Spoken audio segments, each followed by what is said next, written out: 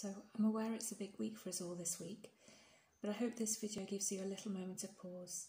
as you listen to the words of this poem. This is a passage from The Task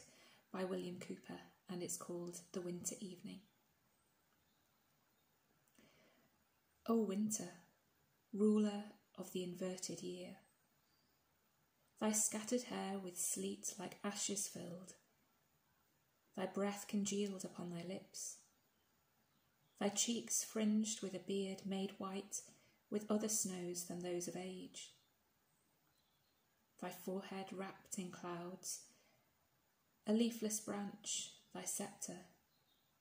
and thy throne a sliding car, indebted to no wheels, but urged by storms along its slippery way. I love thee, all unlovely as thou seem'st, and dreaded as thou art. Thou hold'st the sun a prisoner in the yet undawning east, shortening his journey between morn and noon, and hurrying him, impatient of his stay, down to the rosy west, but kindly still, compensating his loss with added hours of social converse and instructive ease,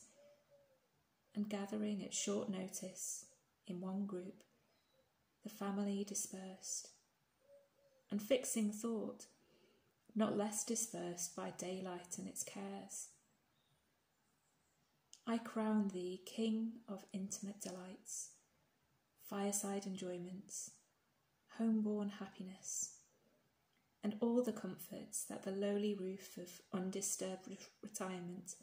and the hours of long uninterrupted evening know.